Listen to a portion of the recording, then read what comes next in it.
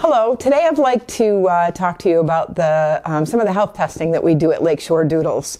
It is a very exciting time for us with the dog breeding because they have recently come out with a new type of testing that is done by DNA. And it gives us some real power in our program to determine which dogs we should put together to develop the healthiest and strongest puppies in our program. In genetic testing, in order to do it, it's quite a simple process. We deal with a couple of different genetic labs which offer different tests for just the different genetic issues that can come up. One of our favorites currently is the Embark testing because they do such a thorough job. We just simply take a Q-tip swab, rub inside the dog's cheek on both sides for a few seconds, and then send that off to the lab with the appropriate information from which dog that is. They do their testing and send us back a very comprehensive report of what they find. Now, each breed of dogs has its own specific list of diseases that they are known to be prevalent in that breed.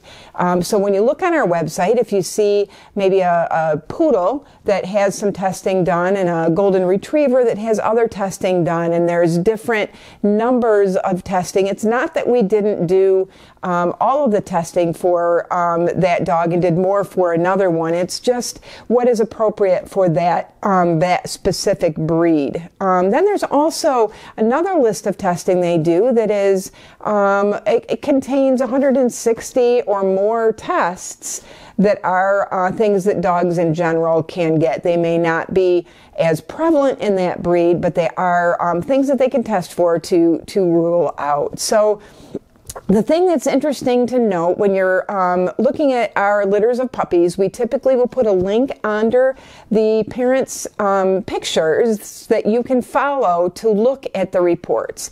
And what I wanted to do is explain to you how to identify the different information that's on there and to figure out what it exactly means.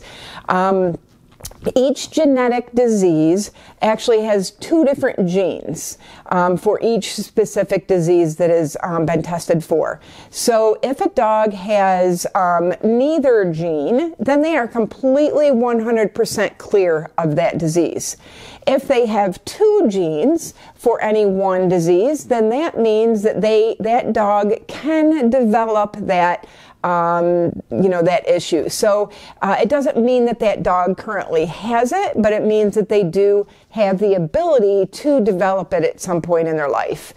If it only has one gene, then that means the dog is a carrier, so that they can be rated by being completely clear, where they have neither of the two genes.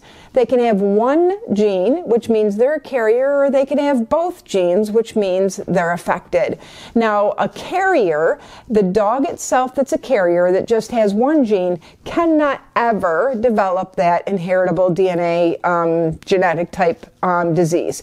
But if that dog that has one gene is bred to another dog that has one gene or two genes, then some or all of their puppies could also be affected by that disease. So if you look on our website and you see two parents that are both carriers for a specific disease, you can be assured that it would be different diseases. So we would never combine two dogs that are carriers or affected for the same genetic issue.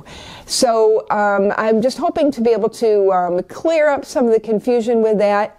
This testing is something that we've been doing for just this last year, and it's, like I said, it gives us such insight into the background of our dogs so that we can absolutely assure you that none of our puppies that we are currently producing can be they cannot inherit any of over 160 different DNA tested diseases from their parents. Now, one last thing is if you happen to see maybe a female that hasn't had the genetic testing done yet, we would always breed a female that if her testing results hasn't come back yet, we would only breed her with a male that is 100% clear across the board on every genetic genetic disease that's been tested, because if the male is completely clear, it doesn't matter what's going on with the female.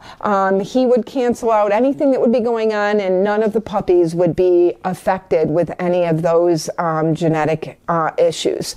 Lakeshore Doodles, we're always doing what we can to develop a healthier and stronger and disease-free line of golden doodles, and we just want to share that information with you so that you can have confidence in the puppies we're creating. If you want more information, you can go to www.lakeshoredoodles.com, or you can give us a call or text at 585-623-0426. Thank you.